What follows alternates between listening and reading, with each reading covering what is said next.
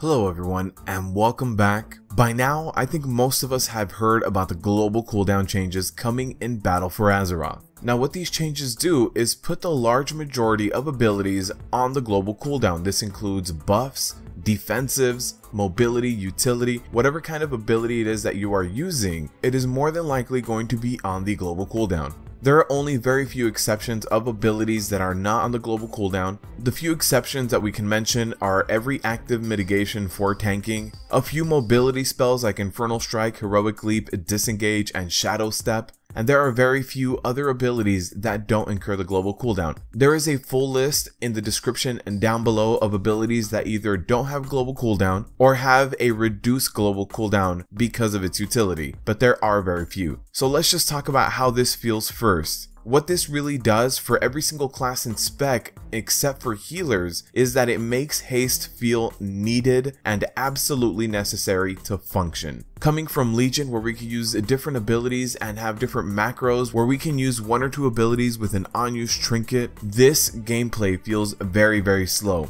Since stacking offensive cooldowns still offers a lot of damage, the nerf is going to hit especially hard because stacking these cooldowns is still going to be your best option. Let's just go over a beginning of pull scenario. At the beginning of a pull, you might have to lust first, use your cooldown number 1, your second cooldown, maybe an unused trinket, and what this really means is that you are now 6 seconds into the pull and have cast no abilities that actually do damage. All you've been doing is preparing to damage. Now after these 6 seconds of preparing and getting your buffs up and everything you need going, now is when you can DPS. Also what this means is that for the large majority of classes, mobility is going to be a greater loss of DPS than it is currently in Legion. And one of the bigger things that this impacts is the fact that a tanking class needs to be both offensive and defensive at the same time. A tank needs to be offensive in picking up aggro and using abilities that do damage, and then defensive at the same time by using abilities that decrease the amount of damage that we take in. Whether that's via mitigation, healing, absorption, or a defensive cooldown, this global cooldown change makes these choices seem like more of a punishment when we might need to do both at a moment's notice. So let's just go over how this can be helped and how this global cooldown change can actually be reverted to still feel good. If we put only defensive and mobility abilities off of the global cooldown, things will still feel good. What this means is that offensive abilities and offensive cooldowns are still going to incur that global cooldown and slow down the game like Blizzard wants, but the ability to respond to certain situations with mobility or any kind of defensive ability in order to not be punished by the mechanics is going to feel responsive and good. Let's take a look at tanks for example. The ability to use Avenger Shield or a Hammer of the Righteousness in conjunction with the Light of the Protector to recover from any spike damage is very crucial, but in the current moment with this global cooldown cannot be done.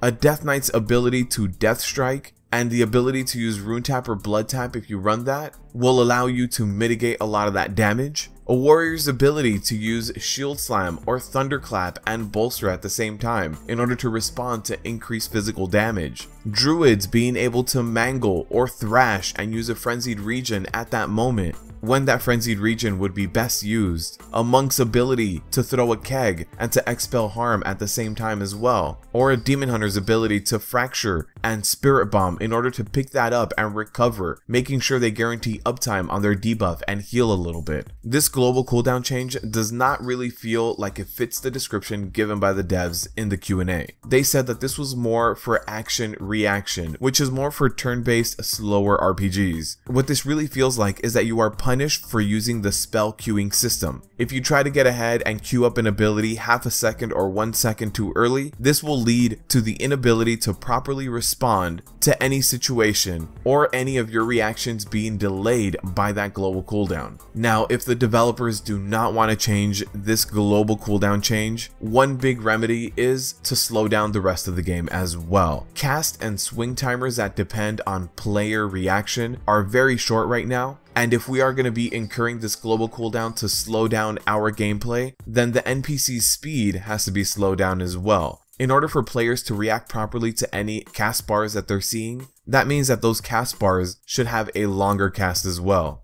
Now, I would hate for the game to take this turn, but with the current global cooldown change, our reactions are not the same and we feel punished for actively trying to queue up our next ability. So by slowing down the actions of the NPCs or giving us back the ability to react off of the global cooldown, that will bring back the action-reaction portion of the game. Let me know what you guys think down in the comment section down below. This is a topic of a lot of controversy, and I'm trying to give Blizzard 2 suggestions here. One to undo their change, and one that keeps their change but slows the game down tremendously, which I would not like to see, but it at least will give us time to react to the current situation. Thank you guys for watching, and as always, good luck out there.